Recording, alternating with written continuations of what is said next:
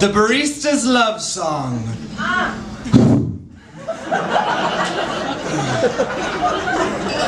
When Quentin Tarantino buys the rights to my life, these moments will be left to the cutting room floor.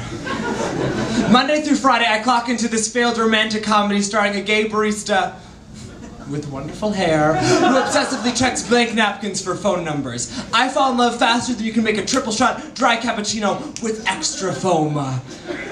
Your entrance is perfect. Flawless backlighting and soft focus, 1/5 the normal pace, you swagger into the cafe.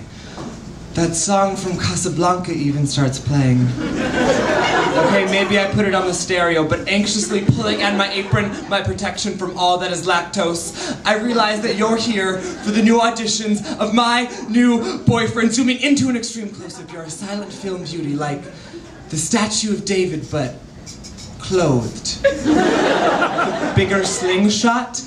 I try to say I drop every coffee mug in the cafe just to get your attention. I need 100 chocolate-covered espresso beans just to prove to you I can commit. I try to say I'd wait in line in the movie theater in the pouring rain, listening to Kelly Clarkson on repeat, wearing an ugly fucking prom dress just to see our movie premiere.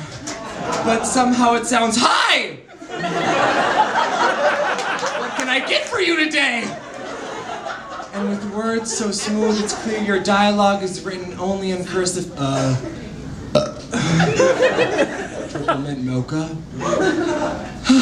I grind my entire heart with the espresso, hoping the aroma of the caffeinated, lust-infused waterfall will entice you to Jake Gyllenhaal, my Brokeback Mountain, but I don't even know if you're into that, so I ask coal, skim, vagina? I order soy. Yes! You pay with a credit card. I repeat your name 70 times trying to memorize it. Samuel J. Cook. Samuel J. Cook. What?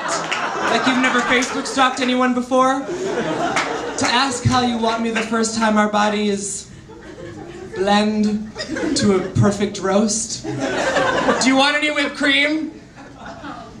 Where? I ask if you love me forever, for here to go.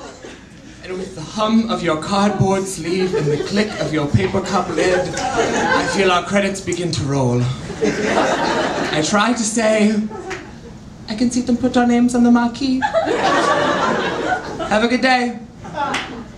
You walk away, somehow slower than when you walked in. Maybe you just have a slow walking problem. With my shoulders slumped but my face still catching the light, I hobble back towards the stereo, start blaring Beyonce and throw a coffee mug at the player, blue eyes in the corner, because this barista is an independent woman and these auditions are open all week. Next!